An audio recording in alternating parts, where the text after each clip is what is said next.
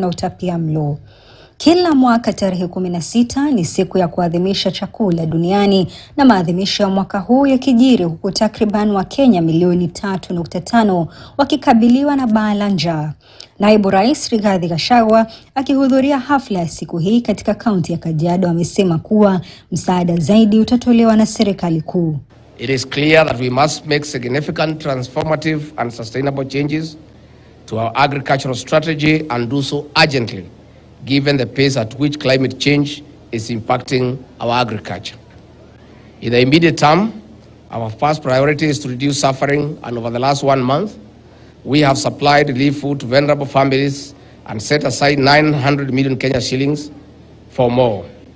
We project to distribute 90,000 bags of rice, 100,000 bags of beans, and 10,000 cartons of beef.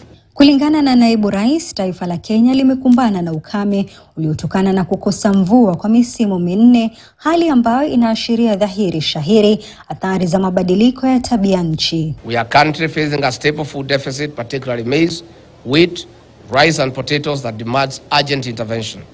To address this, we have adopted an agricultural value chain approach to priority crops, livestock and fisheries as outlined in the agricultural sector transformation and growth strategy. Mwezi uliopita Rais William Ruto alitoa msaada wa magunia 20,000 ya mchele na 20,000 ya maharagwe katika maeneo yaliyoathirika zaidi na baa la njaa. Kulingana na mkurugenzi mkuu wa FAO Kudongyu, ukosefu wa chakula toshelezi unazidi kushuhudiwa duniani. Rising food prices affect all of us, but the impact are felt the most by the vulnerable and by the countries already experiencing a food crisis. Huku suluhu ya muda mfupi ikitolewa na serikali ya taifa, ni matumaini